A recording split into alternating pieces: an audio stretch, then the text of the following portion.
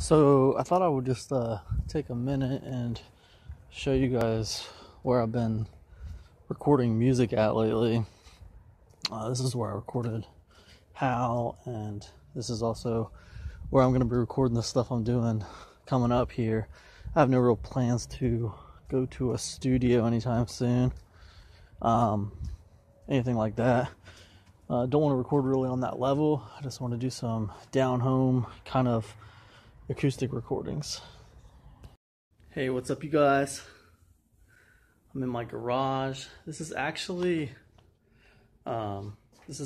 where I recorded the kind of like really lo-fi How record, and at the same time I was recording it on this cell phone that I'm holding right now. I recorded the videos at the same time, so I got like a cell phone mix for the record, which is funny. Now I'm moving on to recording some new music, and I just wanted to kind of show you some of the stuff I was using to do it.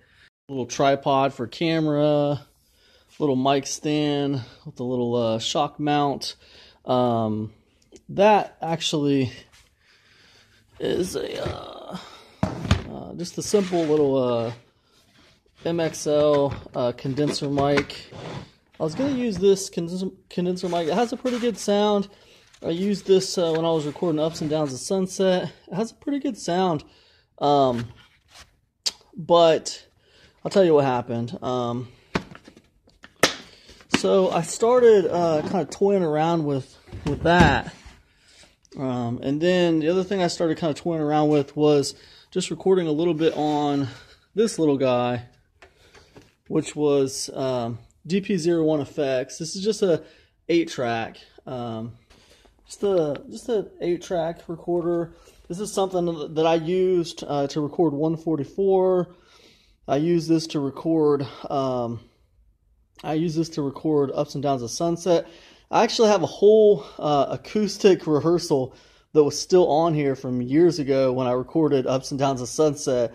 So I'm gonna get that, and I'm gonna get that uploaded for people to hear. But I was missing a data cord for this, so I ordered a data cord, and I'll get that up online once I have it. It sounds actually really cool. I think I recorded it with the MXL and this little guy here, and it was just a simple rehearsal.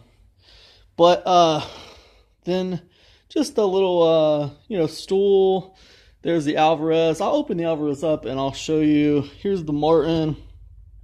My other gear is up there, packed away. I'm not doing a lot of electric stuff right now. Just simple acoustic records for cassette decks and Coliseums. Just a simple desk lamp mounted upside down. And what happened was, okay, so this, I felt like it was just too much, right? It's too much for where I'm at right now with music. And also, it's kind of like using a cannon for a slingshot fight, right? Because I want to do simple acoustic records. So I picked this little guy up. This is a Zoom H1. Those are two little condenser mics on there. And I can get pretty good sound quality with this. And this is a lot easier to transfer tracks from here to my computer. So it just works for me where I'm at right now. This makes more sense. Like, I want to get music out to the world, but like the DP01, it just becomes a barrier to entry at some point, because it's kind of a lot of trouble to, lay all the tracks down on this and then transfer them over to my computer, which is in the house. And the thing about it is, man, I remember being younger, and like, man, I was like obsessed with music, and like I had no problem doing that. I'd be up all night recording elaborate tracks, putting stuff together. And some people would say, oh, you were passionate, you've lost your passion for music.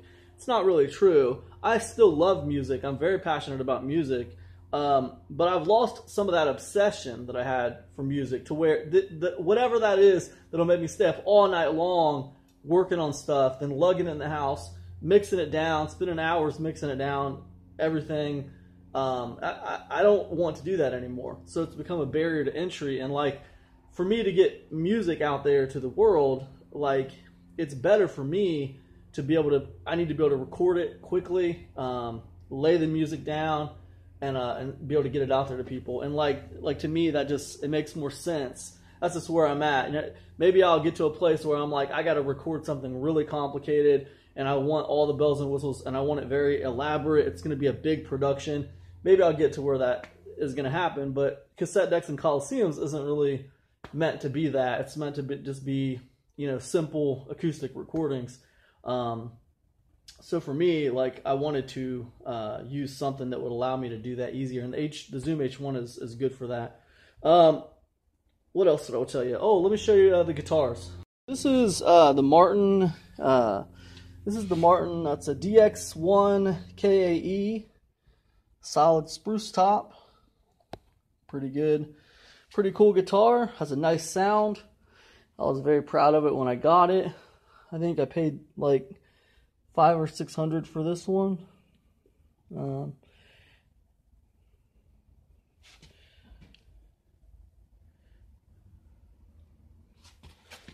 Not the best of lighting. But that's that one. I didn't record any of the music on How with this guitar. It wasn't the sound I was going for.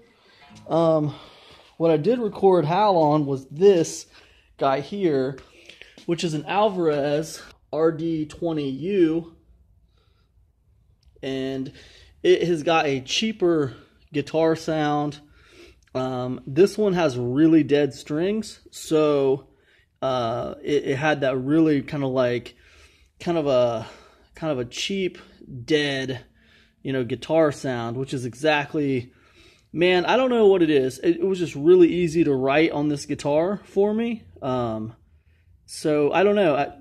I really enjoyed writing that record on this guitar. So I don't know which one I'm going to be using more going forward. It was nice to come back to this one because, you know, when I first got the other one, it was like, oh, how could I use the Alvarez? I got such a nice guitar here. There's no reason for me to use the other one. It's not really true. I mean, they both have different sounds and they both do different things to me. So it just kind of depends on what you're trying to do. I had this tuned a half step down while I was recording How. So that was always fun. This one here is tuned to standard right now. And, you know, what I want to do, guys, is moving forward, I'd like to try writing. I want to challenge myself and write some songs that are a little more motivational, a little bit more positive, and a little bit less, you know, vague. Like, a little bit less like, hey, what's that song about? I don't understand what the song's about.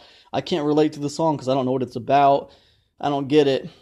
I want to try to write songs that are a little bit more, a little easier to understand for people, a little bit more,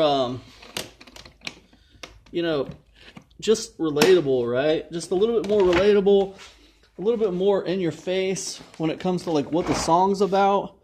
And I think, you know, it's easy to write songs that are, you know, for you, you know, but they're also, you could argue that they're also a little bit selfish of an endeavor, you know. It's one thing to say, well, I write music for myself. It's, you know, like cathartic or whatever. And then it's another thing to say, well, I wrote this song to, you know, inspire people or to motivate them in tough times or whatever. And I think, like, for me, I would really like to try to, you know, write some songs that are a little less vague and maybe do something to inspire people and to motivate people in tough times, right? That's kind of like what I'm kind of challenging myself to do a little bit more of in the days, weeks, and months ahead here. So, anyways, guys, I think what I'm going to do now is I'm just going to go ahead and jam a little bit on my guitar and see if I can, you know, write a couple things. And anyways, I just wanted to kind of check in with you guys and let you know what I'm doing and, where I've been recording music at, and hope you guys are all doing awesome out there, and I'll see you guys on the next one. Peace, everybody. I need to find a way through this COVID-19 blues and the state of the day. You never can tell how your life is gonna change.